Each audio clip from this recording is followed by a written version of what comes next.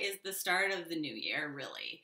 It's like we started off optimistic and we felt good, and maybe last week we start to feel a little bit less good, and we're like, is this year really different? But it's like, this is the new year that we want.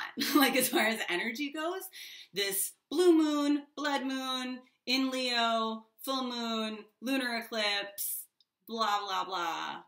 This is like that energy of new year, new beginnings, transformation, positive direction, moving forward kind of energy that we've been wanting, probably since 2016.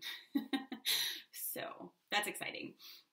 You know, all of these realizations that are going to come up are like going to be the realization that something needs to shift or change. And then if we will be rewarded if we decide to do that. Is there anything else I wanted to talk about? I mean, aside from releasing blocks and resentments and stuff like that, that's really important, because if we carry those, we're not going to have an amazing 2018, whereas the other people who did do that are. So, you know, you get to decide what kind of person and year you want to be. So good for you. I did want to mention that being grounded is going to be really, really important coming up in this month. I forget the astrological reason why, because I'm not an astrologist, but they say that. Yeah, I think that's about it. But ultimately, this could be this could be the start of a very happy and positive and life-changing year for you. But it depends on if you want to embrace those energies or not. So, have a really awesome month, and I love you a shit ton. Bye. I forgot one thing that's kind of interesting maybe for some of you. I forgot to tell you that in this time of transformation, you could meet somebody that feels very familiar because they are from a past life. Okay? Now, if that happens, what do you do? Do you go with the flow? Do you learn the same lessons or not? That's going to be your choice, and that's going to be a weird personal situation for you. But just know that something with astrology means that is super, super likely for you today. And the reason why I bring it up, even though it seems like, who gives a shit? Because that's how I feel about it. Honestly, I don't think I'm going to be one of those people, so why do I care? But there's, okay, you know how I was talking about the tea and stuff? I'm all about synchronicity. I think that everything happens for a reason, and so that's why I bring it up. Because for me, this morning, I saw a post on Facebook about past life readings. Usually, I ignore those because I'm like, who gives a fuck? I'm in this life, right? But all of a sudden, it occurred to me, you know, you can do, like, how do you even know if you have a past life, right? So I get out my pendulum, and I look, sure enough, I have a past life. So I was like, okay, I'll just do, like, a past life spread. Like, what was the point? It made my life and my life mission, like, super clear to me. And I'm not going to do this as a special like I'm doing with the Capricorn moon, because you know what? Maybe some of you will pay me some money, and then we'll be like, oh, this is your first incarnation, and then I'll have to send you your money back, and it's just a pain in the ass for everybody, and it's disappointing all around. So fuck that. You can do your own.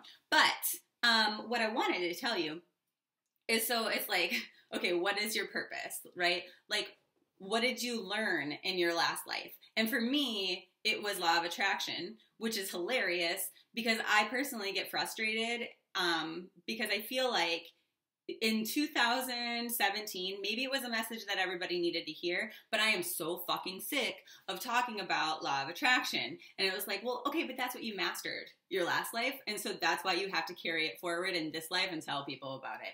So then it was like, okay, what kind of shit are you carrying with you from your last life into this life?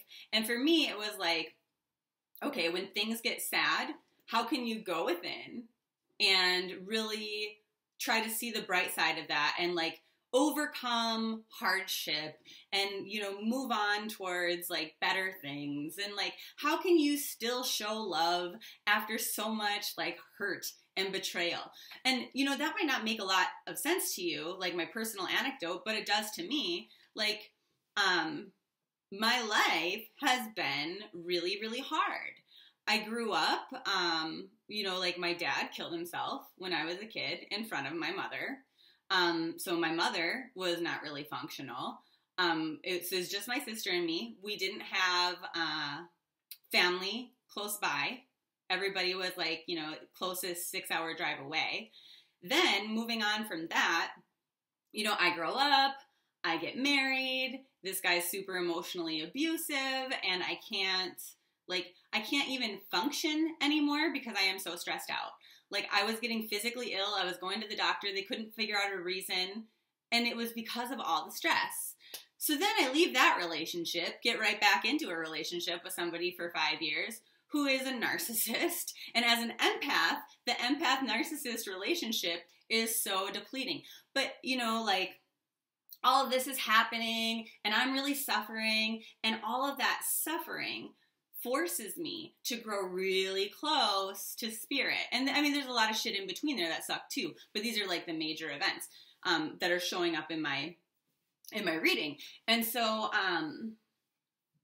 anyhow, everything happens for a reason, right? And had all this shit not happen, and you know, like my mom died last month, and now me and my sister here are like trying to figure shit out legally, and it's just us two, and we're like, what the fuck?